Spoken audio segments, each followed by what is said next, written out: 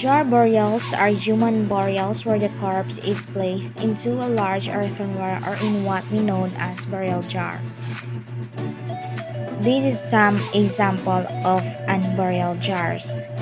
So, the secondary burial jar was found in Manonggol Cave, Lipon Point, Palawan in the early 1960s, and it is now considered one of the Philippines' national cultural treasures.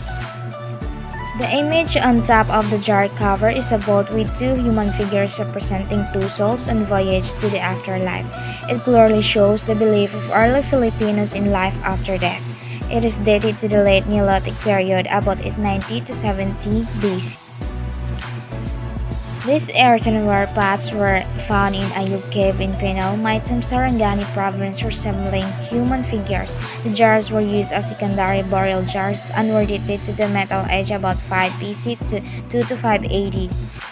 It is said that the creation of this earthenware portraying human figures and faces indicates a high level of craftsmanship. That's all. Thanks for watching.